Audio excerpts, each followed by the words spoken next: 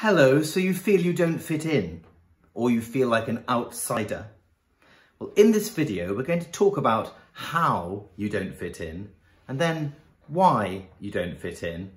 But then I've got some really exciting stuff, some absolute game changers that I think will make you see your life completely differently. So stay with me.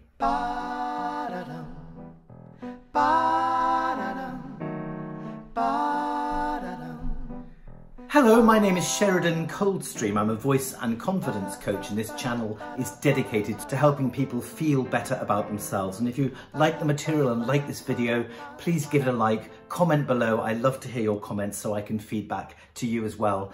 And subscribe if you'd like to see more videos like this. Today's video is about not fitting in. So you feel you don't fit in, you feel like an outsider.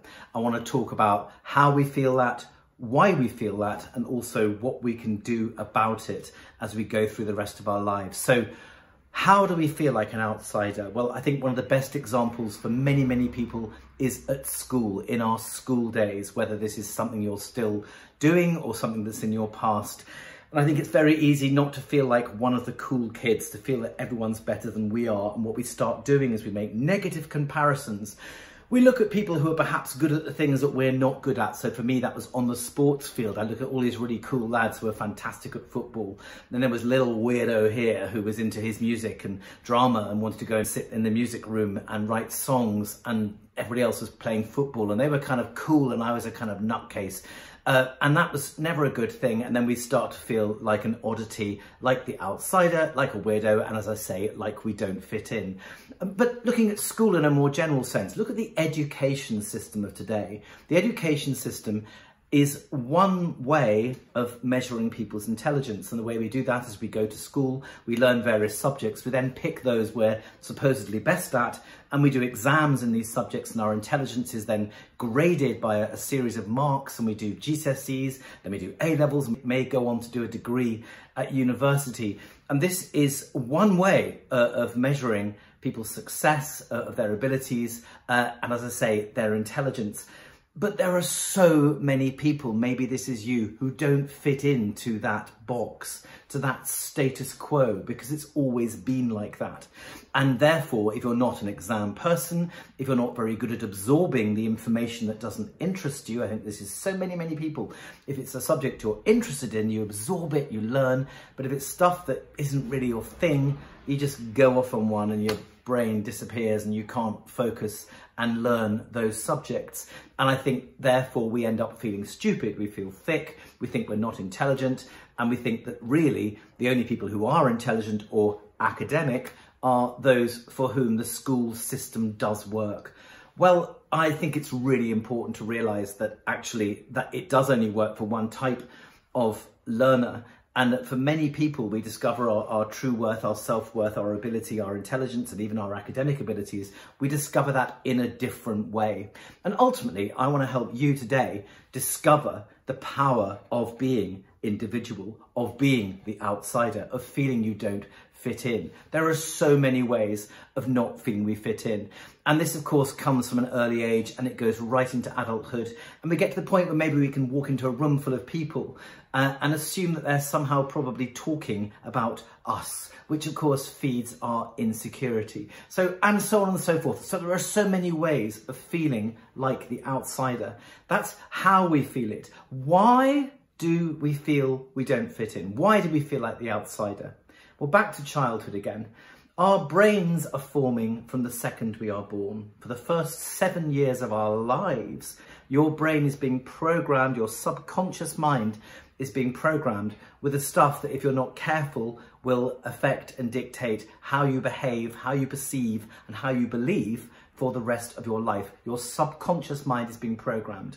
A large chunk of that happens before your first memory. So from the age of 0 to 2, you are being fed stuff that you have no recollection of, that to this day, if you're not careful, will be dictating how you behave. So if you've come from a troubled background, if you've come from a family where maybe you weren't shown enough love, maybe you've come from a background that just for whatever reason had its own challenges, you will have formed your identity, your belief about who you are based on those things, and that forms an insecurity. It becomes your filter through which you filter everything that happens in life to you. So that's really unhelpful. So we feel uncomfortable, we feel underconfident. So if we also, on top of that, feel a bit different, like an outsider, a bit of a weirdo, then this all contributes to why we don't feel deserving of success. We spend our lives treading on eggshells, trying to keep everybody happy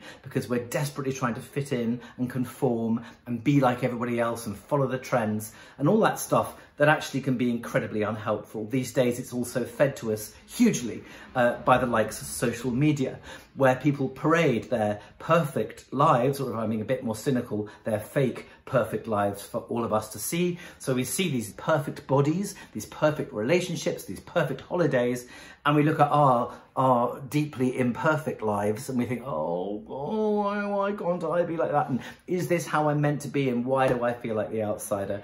Oh, I'm why don't I fit in? So all these things contribute and they don't make us feel great. And we see not fitting in as being a negative. We see being the outsider as just being a bit of a loser, really, and it's all incredibly unhelpful to our mental health and our general state of mind. Right, that's the negatives done. Let's talk about the positives, because here's the truth. And now I'm going to give you some real game changers. I believe firmly that if you feel you don't fit in, if you feel like an outsider, if you feel a bit of a weirdo, then guys, it's time to celebrate. Because I firmly believe that the people who feel they don't fit in are the ones who are not conforming to the status quo. They're not the ones who are happy to tick those boxes. And in fact, you are the most creative and the most inventive people out there.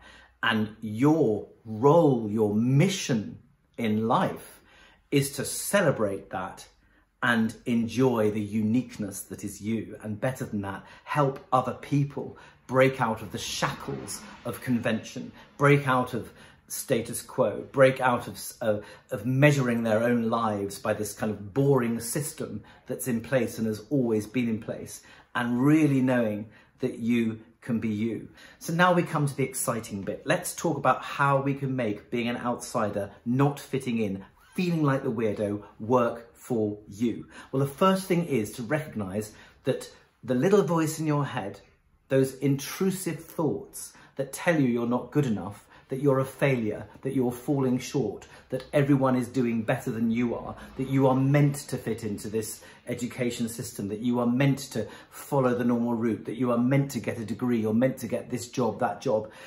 Just let all that go and realize, because that little voice in your head has got nothing to do with who you really are. The fact you're an outsider, the fact you don't fit in, is something to celebrate. That makes you exceptional. And then what we can do is celebrate that feeling. I often say to people, work out what defines you and then spend 5 or even 10 years how you can do that for a living. Then you will have the luxury, the joy, and I'm blessed to say this is how I feel, that you can be you for a living. And if you're you for a living, you will be being unique, you will be not fitting in, you will be an outsider, you will be celebrating, and also you will be doing what defines you and earning your living doing that. That is very fulfilling, very stimulating, very exciting. And also you then find you are literally helping other people get out of those boxes and no longer needing to conform to the status quo. So that's incredibly exciting. So the little voice in your head is not you. Those intrusive thoughts that come in, they're so scary. We all have them. Everyone's got skeletons in the closet.